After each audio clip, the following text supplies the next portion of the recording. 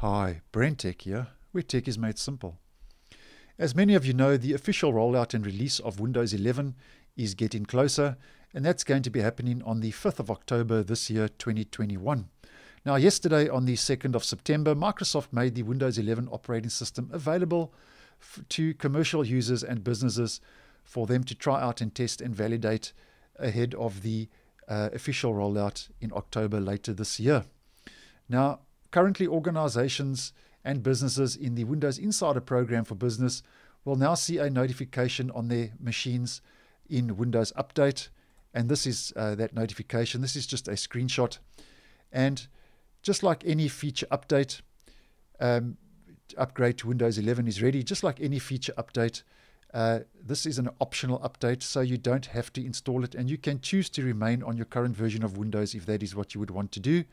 Or you can also choose to upgrade to Windows 10 version 21H2, also known as the October 2021 update, if you don't want to upgrade to Windows 11 just yet. And Windows 10 version 21H2 is the second feature update that is going to be rolling out for Windows 10 this year. Now, you'll see an option here. You can obviously download and install the upgrade, or you'll see the option stay on Windows 10 for now. And if you select stay on Windows 10 for now, you will be offered Windows 10 version 21H2 instead of Windows 11. And if you are a commercial user, you will only see this free upgrade to Windows 11 on your machine if your current device has those hardware and system requirements, the minimum hardware and system requirements that will be needed to upgrade to Windows 11. Now, if we just head over to Microsoft on their webpage, where we see commercial previews for Windows 11 and Windows 10 version 21H2. As mentioned, you can access commercial previews using Windows Update or Windows Update for Business, and they explain exactly how to do that. And you have another option. You can access commercial previews using Windows Server Update Service, WSUS.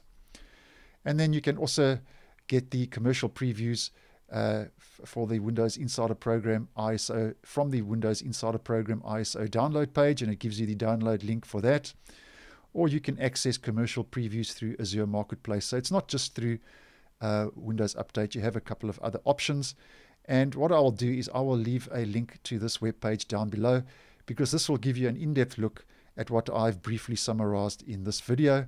And then at the bottom here, they say, regardless of how you choose to deploy the release previews of either Windows 11 or Windows 10 version 21H2, we will keep you supported. So I hope you found this video useful. Once again, thanks for watching, and I will see you in the next one.